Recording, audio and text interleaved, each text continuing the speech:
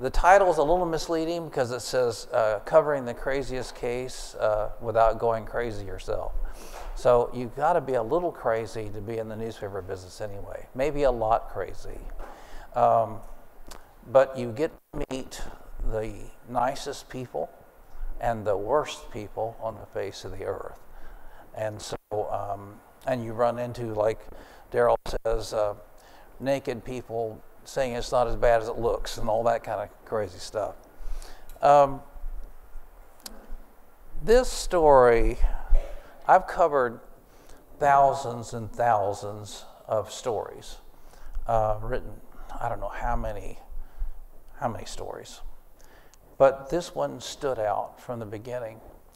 The first time I wrote out, getting ready to write out vampire cult killers, teen vampire cult murders, my hands literally stopped over the keyboard for a second because I'm thinking, like, is this for real?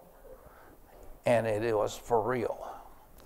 And you know, I learned then you never say, I think I've seen it all, especially in Florida. But there's everything you can imagine. But this case was just terrible and fascinating, though, because I wrote at one time, I says, I wanted to cover the case because I wanted to see the depth of depravity. And this is it. So here's what happened. November, well, I'm going to read to you a couple of pages. It says, Jennifer Windor slipped into her home on cat paws at 10:35 p.m., November 25th, 1996. Quote, I was late. I was supposed to be home by 10:15. So I just kind of walked past the couch with my head down and just looked at the floor, she told the detective.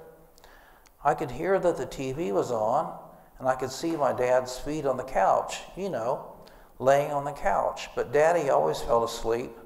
I just figured he was sleeping, and I could sneak by. So I just snuck back into my room and went into my room to use my telephone.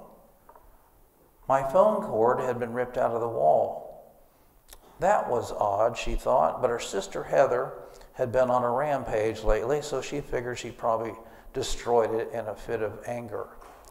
She walked into Heather's room to use her phone to call her boyfriend to let her know that she got home safely. I was going to the kitchen because I was going to get something to eat because I was hungry, and I saw a blood trail by the breakfast nook, almost in the living room, and on the way to the kitchen. And then I saw a blood spot on the kitchen floor, and that's when I saw my mom. She was laying there, and then I ran to the living room to see. He wasn't asleep. He had already been attacked. She ran back and called 911. My parents have been killed. Please send ambulances. How do you know they've been killed? The operator asked. There's blood everywhere. Please, as fast as you can. Asked if she was alone, she replied, my sister is gone. She should be here. She's only 15, and she's gone. So this is outside of Eustis by Black Bear Country Club on 44 in that area.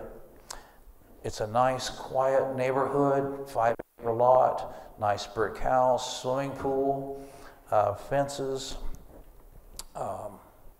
You know, the last thing you would expect to see in this area.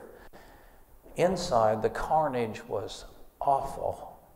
There literally was blood everywhere. The people had been attacked with a crowbar, had been pummeled with a crowbar.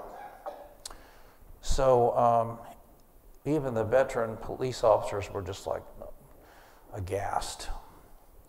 So a 911 operator kept her on the phone until the deputy got there. And then she came outside, and then she was able to fall to pieces. So they ask her, now Jennifer is 17 years old. She's a pretty Eustis High School cheerleader, senior. She says, well, who could have done this? And right away she says, my sister, Heather. So, because the police, when they first get there, they don't know if Heather's been, and they still don't know at this point, had she been abducted? Had she been murdered? Had she been part of this or what? What was going on? But she says, my sister, because she had been arguing with her parents for some time. And one night she said the weirdest thing at bedtime. She says, Jen, have you ever plotted Mom and Dad's death? So that's why. And that wasn't the only reason why, because her friend, Rod Farrell, they'd been classmates at Eustis High School until he moved back to Kentucky. So he was a complete whack job. He told Heather that he could have somebody killed if somebody was giving Jennifer a hard time, that kind of thing. So, and she says, well, I know my sister is into vampire stuff, you know. Her room's got all these gargoyles and all these crazy drawings and all that. Heather was an artistic girl, but she dressed like an artiste. She had, and this is 1996, she wore fishnet stockings, dyed her hair all kinds of weird colors. You know, she didn't have piercings because her parents wouldn't allow that, or tattoos, but she had all kinds of crazy clothes, and one of her friends described her outfits as practically obscene. So she was very artiste. And Rod Farrell was an artist too, and he had a bit of an imagination. But what he did, he drew pictures of monsters and so on. Well, so right away, one of the first people on the scene was Bill Gross. Bill Gross was an assistant state attorney in Lake County then. He was in charge of all homicides. So Bill liked to get out there and go to the scene to make sure the police didn't mess up the evidence or anything. And so he's out there, and they're looking for evidence, and they're out there at this house for hours and hours. But he gets, while the police are out there, the deputies, there's a visitor who comes up to the Windorf home, and her name is Suzanne LeClaire.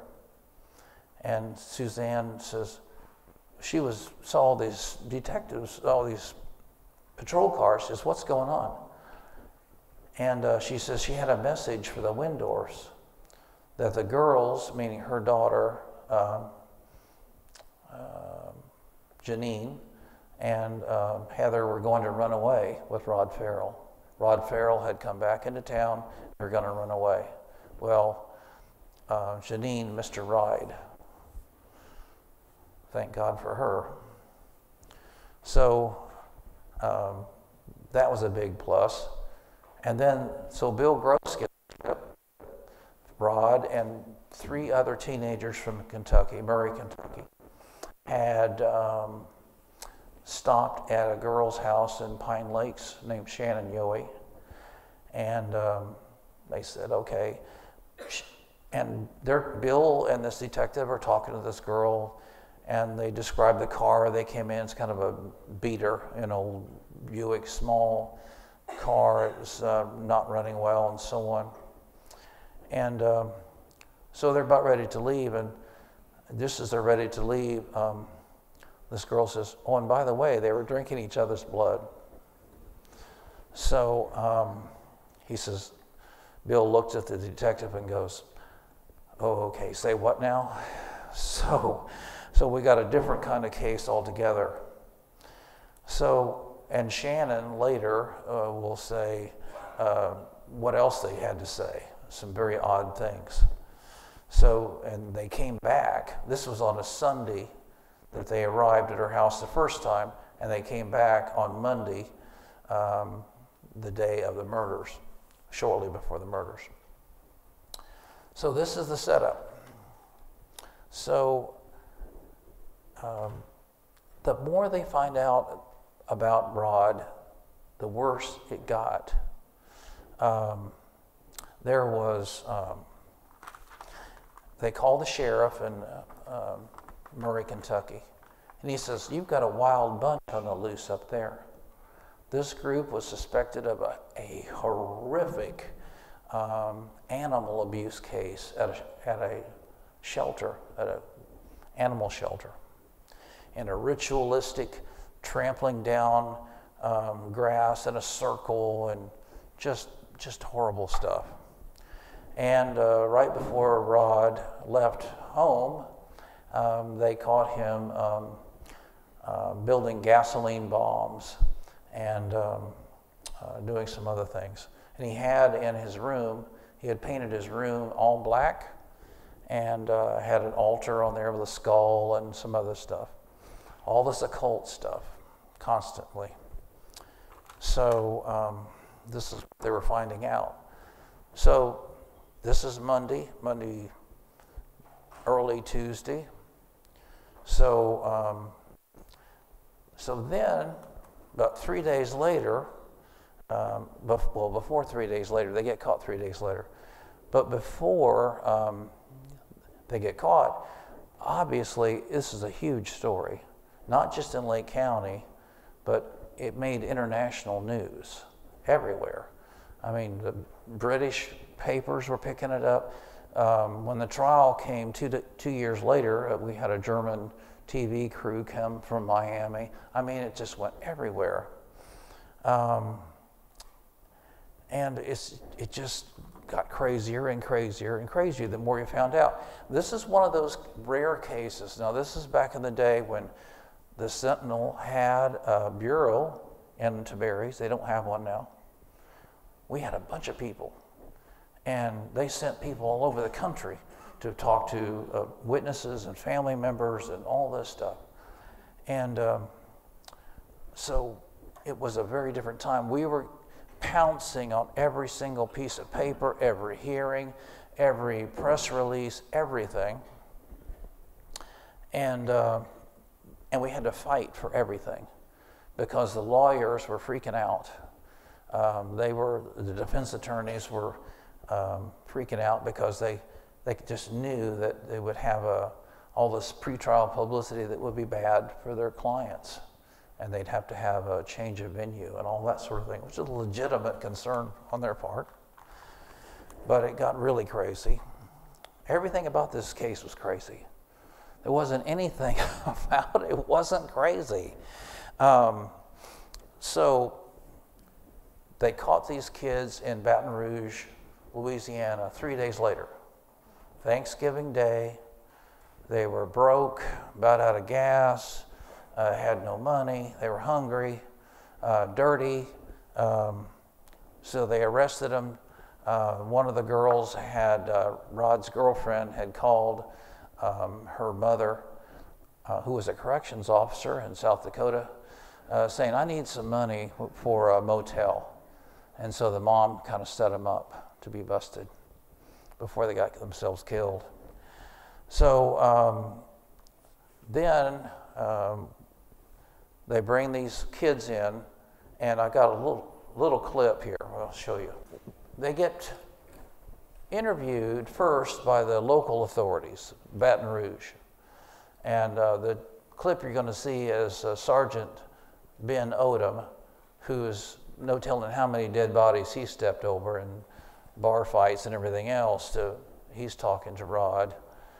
And you can one of the interesting things is you can hear and see how the police interview people.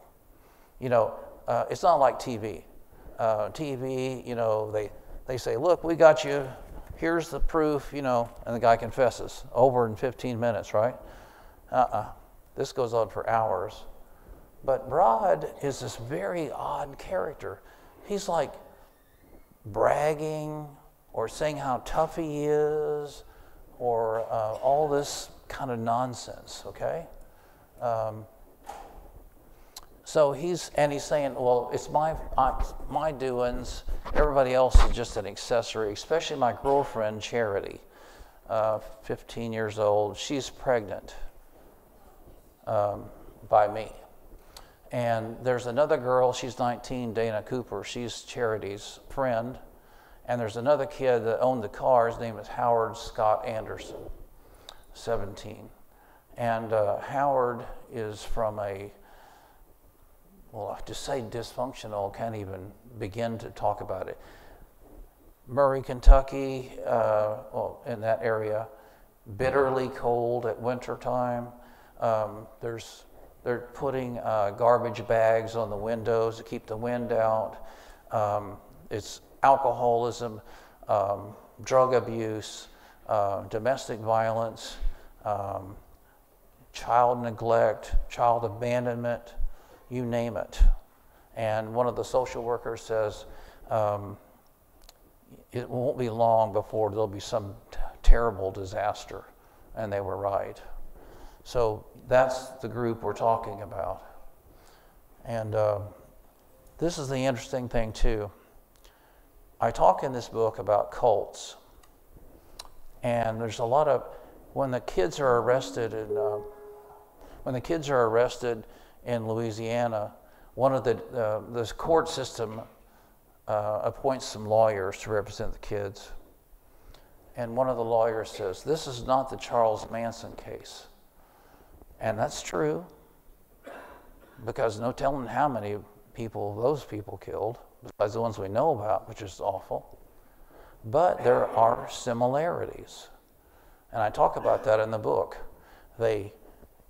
First of all, in a cult, they give you a different name, a different identity. They isolate you from your parents and from everybody else in your family. And they keep preaching the same message, whatever that message is, over and over again. Of course, Rod is into the occult. He actually conjures up demons, or tries to. They're into this black magic thing and all this jazz. He studies all these books, psychology and black magic books, to try to quote unquote destroy people's minds. He says if you control them, then you're winning. Okay, that's who this guy is. This kid is 16 years old.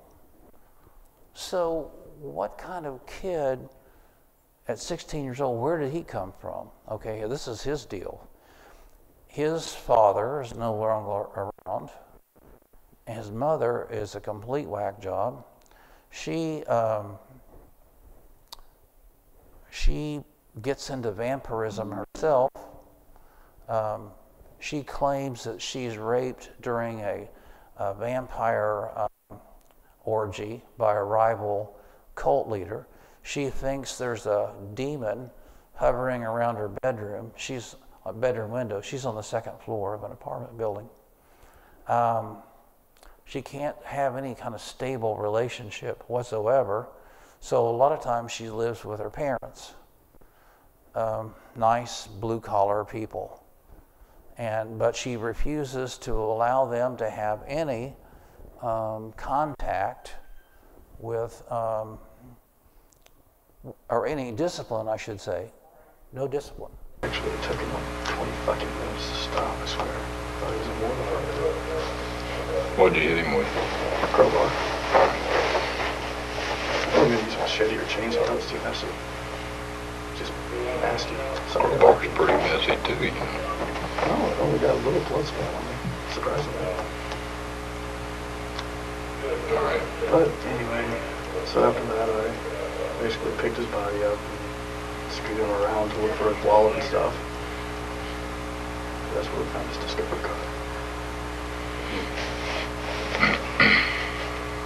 Alright. And about 2 minutes after I flipped him back over the way he was, her mother came out of the shower. Had a nice hot cup of coffee that she spilled all over me. Because she asked me what did I want, because she thought I was just robbing them. She hadn't seen her husband yet? No. No, I made sure that he was hidden. Okay. Didn't want her to freak. So she didn't know. Like I said, she just basically just looked straight at me and said, "What do you want?" By that time, you know, it was pretty obvious I had blood on me and a crowbar in my hand. I was fixing to say, "Yeah, I want to have coffee with you." Sorry, it's the teenage smartass.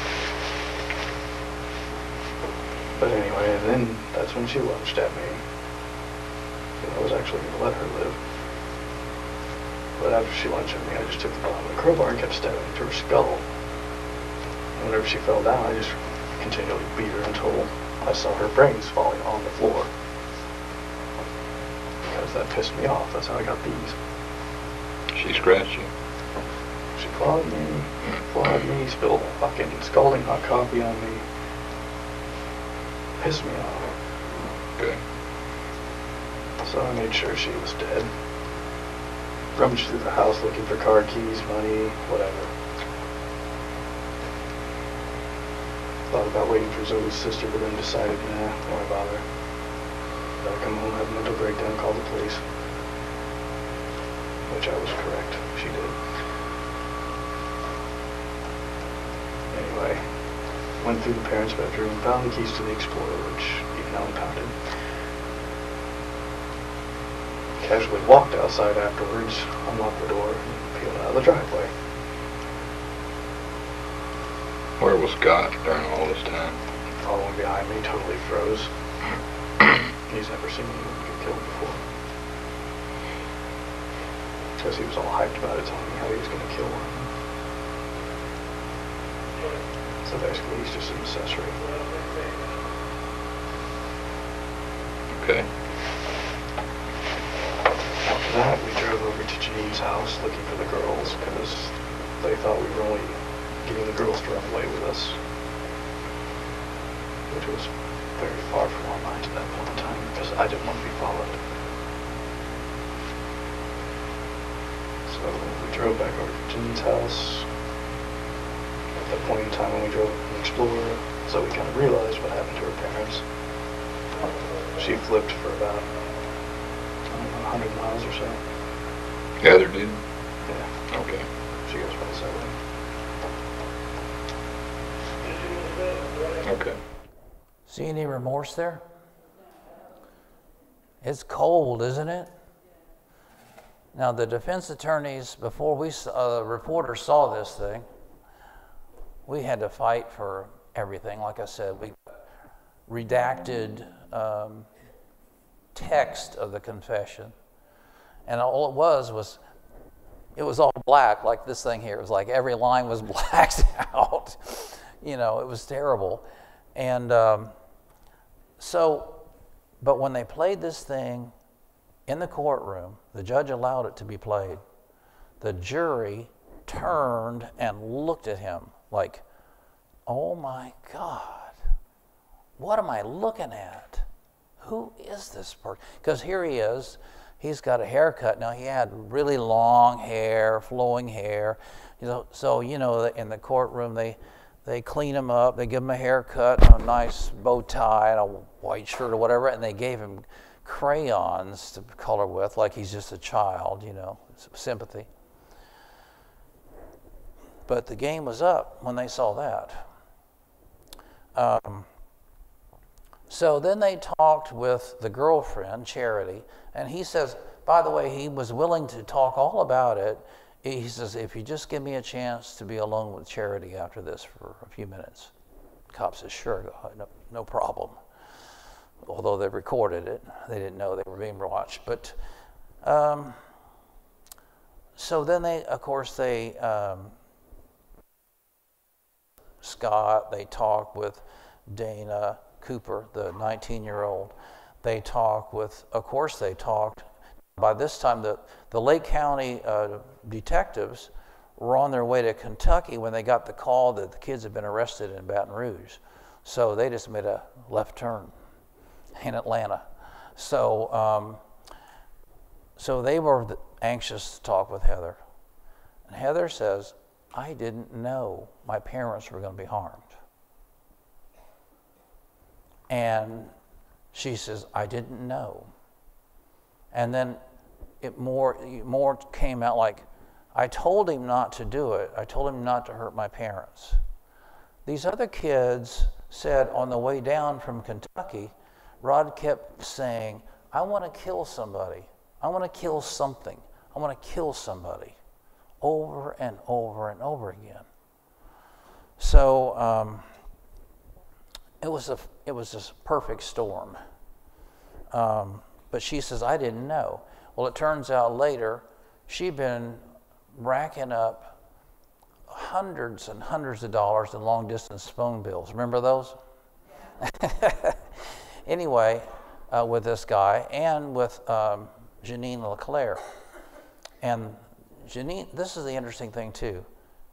Talk about spiritual warfare. Janine's parents were members of a church. She was in a church youth group. And they discovered some of these letters and this kind of thing. And they said, this is not who we are. You know, this is not us. And so they forbid her to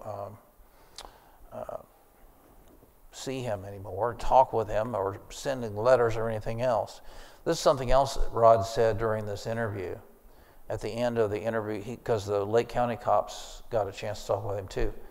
He says, to feel that fact that I was taking a life, because it's just like the old philosophy about if you can take a life, you become a god for a split second. And it kind of actually felt that way for a minute. Then he says, but if I was a god, I wouldn't exactly be here, would I? I mean, this is why this story is, you read it and you go like, is this for real? Can people really be this twisted? And yes, they can. Because what he did, as opposed to Janine's parents, the Windors, very nice people, but I think they were just a little bit naive about the threat. You know, they didn't realize how much danger they were in, and they couldn't have imagined what was going to happen. And so they, on the night that this murder took place, Janine was supposed to leave with this group. And she snuck out her window, and first they came by and she says, I can't leave yet because they're still awake, my parents. Then later she sneaks out the window, but she misses her ride. Her mother goes into her daughter's bedroom later, realizes she's missing, gets in the car and drives down the road, and she says, I just had a feeling. And she saw the family's puppy. She stopped and picked the puppy up in the driveway, put it in the car, and the puppy was crying and carrying on. So she says, okay, I'm going to go back to the house. She goes back to the house, parks the car, and stands and looks at woods across the street, dark. And she says, I just had a feeling. And then Janine steps out from the woods, and they talk. And that's when Suzanne went to go warn the Windors. It was too late. So there's a spirit world out there. It's evil, and then there's good. So and Rod spent his entire life trying to conjure up demons and worship the devil and all this other kind of stuff. All right. I don't want to go on too long. I want to open this up for questions here in a few minutes. So we get to the trial stage, or the beginning of the trial stage. Like I say, we had to fight for everything. And one of the defense attorneys, well, first of all, they bring him back eventually from Baton Rouge. They have all these hearings. They bring him back. And then I sent a letter to Rod in the jail, said, Rod, let's talk. So he called as soon as I left the office, of course. So 2 other reporters got the interview. But he says, you know, I have these special blackout moments, and I have multiple personalities, and I don't remember this stuff. And then he blames his rival gang and all this sort of thing. And Bill Gross says, well, I don't care which personality we have, we got them locked up, you know, in the jail. So it was all a bunch of crazy stuff anyway, lies and so on. So there's an indictment of the 4 kids from Kentucky, but not Heather. And the sheriff at that time, Sheriff Knupp, he's like, okay, why not Heather? And the state attorney, Brad King, at that time says, don't worry, well, this is part of the process. So they call another grand jury, and Heather testifies before the grand jury and says, I didn't know my parents were going to be harmed. So the grand jury cuts her loose. Now, in the state of Florida, to be charged as a principal, you have to have an active role in the crime. So they said, no, you don't have she didn't have an active role. She didn't plan it. She didn't know her parents were harmed and so on. So then the defense attorneys freaking out. One of Rod's attorney in particular starts doing all these motions like, we should have closed hearings. We should have no news coverage. We should, like, even the trial should be, you know, no coverage. And of course the editorial board just flipped out. They said, this is America, not North Korea. You know, are you crazy? We have to do these things in the open. So we had to fight and scrap for everything. And we were all subpoenaed. I got subpoenaed a lot. I interviewed people in the jail. So I could have covered my walls with the subpoenas I got sometimes. But we had this wonderful lawyer who always got us out of jams like that, usually. So, but it was a fight. And I understand there was all this massive publicity. So when they had the trial finally comes, the entire courthouse has got big, huge bundles of wire going through. They had set aside an empty courtroom for a press center. There's TV crews there. There's film crews there. There's the Associated Press there. There's different papers there. It was, but the judge, Judge Lockett, had everything under control. No problems. So, but the trial itself was interesting because one of the things that came out was Rod's mentor. They called him the Prince of the City after some vampire game. His name was Jaden Murphy. And he was a vampire. But he says, it's a lifestyle. He says, look, I don't have fangs. And he opens his mouth to the cameras and shows that he doesn't have fangs in the trial. And Sonder testifies and says, I love Jaden. Jaden is about a year older than Rod was. So that was interesting. She'd sent him a Valentine's Day card. So it was very interesting. But there was also, it was a parade of psychologists. Well, he has got this personality disorder or that personality disorder. And basically they put Sandra, the mother, on trial because, you know, she was so crazy and such a terrible mother. Then, you know, that's why he did what he did. And what he did was Rod pleaded guilty right away, thinking, there's 2 phases. They were going to charge him with the death penalty. So there's 2 phases, the guilt phase and the penalty phase. So he pleads guilty in the first phase, thinking that the state will drop the death penalty thing. They didn't. So then they have the trial, and they show the clips, and they have the medical examiner comes with all the pictures. She has these models to show how each person was. Richard Windorf and Ruth Queen were hit in the head about 20 times each. You know, it was just horrific thing. And one of the witnesses that didn't testify was Heather.